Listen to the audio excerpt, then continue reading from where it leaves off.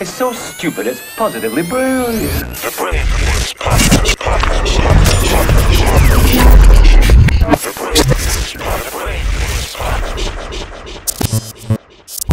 When I was on the plane yesterday, and when I landed, I saw T.I. was the #1 trending topic with 1.5 million tweets. My heart immediately dropped. I was like, yo, what happened to Tip? Yeah. I really thought something bad happened. I'm like, you know how much 1.5 million tweets is? Mm-hmm. You know.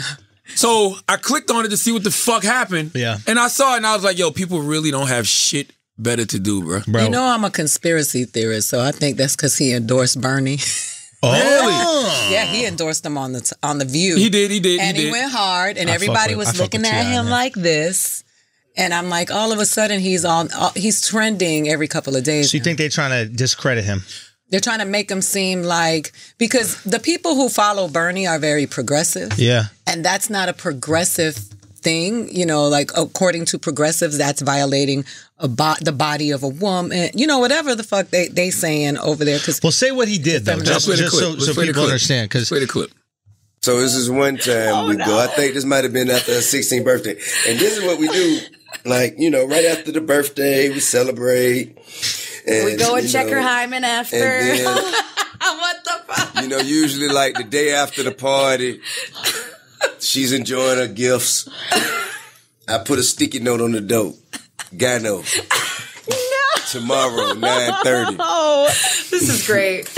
And so look, right? So we'll go, you know what I mean? We'll go and we'll sit down, and the doctor will come and talk. And, you know, the doctor's maintaining a high level of professionalism. Mm-hmm. He's like, well, you know, sir, I have to, you know, in order for me to share information. I say, Deja, they want you to sign this. They want you to sign this right now. I need to know if your hymen's still there. So we can share information. Is there anything that you would not want me to know? Oh, okay. See, Doc, ain't no problem. You are the worst. And so then, right? Then they come and say, okay, well, I just want you to know that there are other ways besides sex that the hymen can be broken. Right. Like bike riding. Really? Athletics. Horseback riding. That's aggressive. That is aggressive writing. You know, just other forms of athletic physical activity. Is she an athlete? No. Oh, right. There you so go. I say, you're like, sorry, that's not a possibility. Doc. I say, look, Doc. She's not. She don't ride no horses. She don't ride no bike. She don't play no sports, man. Just check the hymen, please. So moral of the story. Check my results. Moral of the story is T.I. has his not his 18-year-old daughter, because she was 16 at the time. T.I. has his 16-year-old daughter's hymen checked to make sure she's still a virgin. Yeah. What was that on? Nobody was mad at them hoes in the background laughing. They apologized today. Ladies Like Us podcast. Okay. Yeah, they apologized today. Okay. So, sorry for calling them hoes. Let's start with the woman. No patriarchy here. Go ahead. No. Yeah, go. No, my thing is, okay, so that would be very patriarchal. So many things to unpack. To let the woman go first. To allow the woman to go first, as if we have this ability to allow them. Well, not allow. Well, that would be patriarchy. That is, you're right. But I believe in the patriarchy, so. I will let you talk. I was waiting. I just sit and wait on him to say, Listen, we're not off the hymen, though. No, we're not off the hymen. Let me tell you something. That sounds really hymen is a dope word. Doesn't it feel like it should be in a chorus? There's a great restaurant in Charleston, South Carolina called Hyman Seafood. I actually have a table in Hyman's. They have my name plate on a table in Hyman Seafood. So if you're in Charleston, South Carolina, go to Hyman's. It's a big tourist attraction. People in Charleston don't really like it anymore. A seafood restaurant with a hymen. Doesn't that sound? Sounds like you need to go to the gynecologist. But you know what I think T.I. was lacking in this whole situation? What's that? And I know I've been having these conversations. I started it last week about just the sacred masculine and the divine feminine. Mm-hmm. Like, you have to have both to be a whole balanced human. I think he was just lacking some divine feminine traits.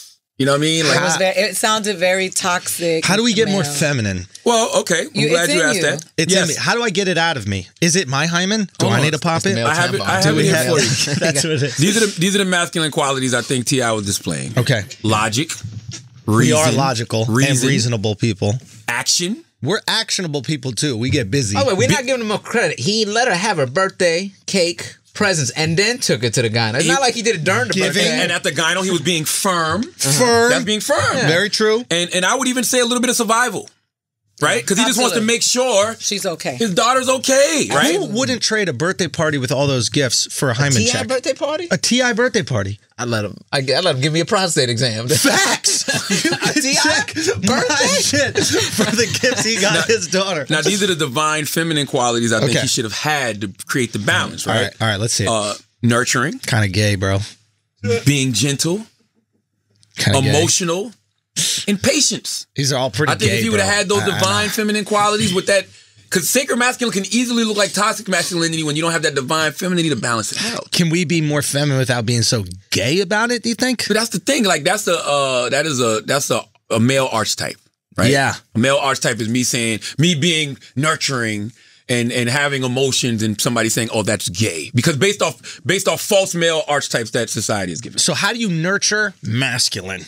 Well, how do we know he didn't have those qualities? Have we heard from the daughter? Because all we're hearing is a clip, and the daughter was jumping to judgment. Oh no, the daughter liked mad tweets of people like shitting on. Oh, really? Oh yeah. Oh, you can't go against the brand. That's foul, bro. That's foul. Blood is thicker than water. We're supposed to be the Patriots. You know what I mean? Like, nothing gets out. Nothing gets out here.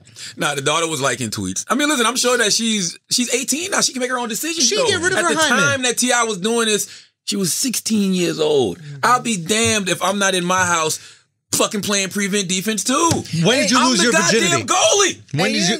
I'm blocking all the dicks out of my daughter's vaginas. I got 3. Right?